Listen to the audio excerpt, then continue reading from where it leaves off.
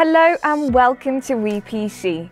My name is Sarah, and in this video I'll be explaining everything you need to know about ray tracing. Nvidia was the first to announce the arrival of the RTX capable GPUs with the arrival of their hugely impressive 20 series turning cards. Fast forward to 2021 and the RTX is used more frequently in the industry-leading AAA titles. New GPUs have performance to not only render ray tracing effects in real time, but at a high standard too. So what exactly is ray tracing? It is a rendering technique that is used to create a more realistic depiction of lighting and shadows, focusing on the ways in which light and shading interacts with physical objects, creating a greater depth of realism in both video games and film. Ultimately, ray tracing uses an algorithm that traces the path of light and simulates the effects of that light when it hits the virtual object.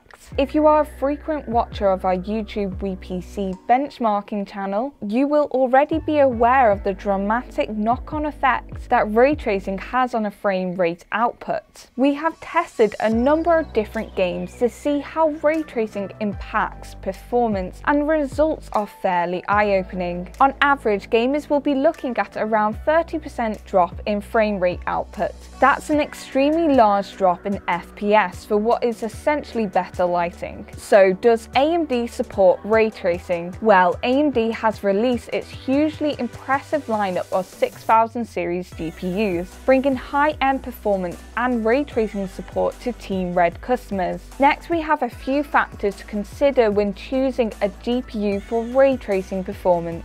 First off, we have Nvidia's RT cores. RT cores are custom designed to help accelerate the rendering of ray tracing graphics. Unfortunately, AMD doesn't have any alternative hardware implementations that helps the processing of ray tracing content, effectively making them worse for RTX gaming. Next, AMD's drop in performance. Enabling RTX on a game can have a dramatic effect on the amount of FPS your GPU provides. With Nvidia GPUs, the drop can be around 20% on average. AMD's performance drop is an additional 10 to 20% more than Nvidia's. Having a system capable of running games at their max resolution with ray tracing will set you back a fair amount. Next-gen consoles now feature ray tracing, allowing it to be more accessible to those with a tighter budget, and it looks and works incredibly well on both the PS5 and the Xbox Series X. If you click on the card above or the link down below for our WePC article adjoining to this video, there is a more in-depth information about ray tracing and a list of games that incorporate it.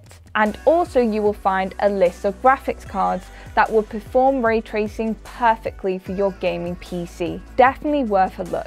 Also guys, give our WePC benchmarking channel a watch for our brilliant ray tracing benchmarks. So guys, thank you so much for watching. Please let us know down in the comments on which game you enjoy playing with ray tracing. Please give us a like and a subscribe and hit the notification bell while you're down there. And if you look over here, there's going to be a video that we know you'll enjoy. Thanks again.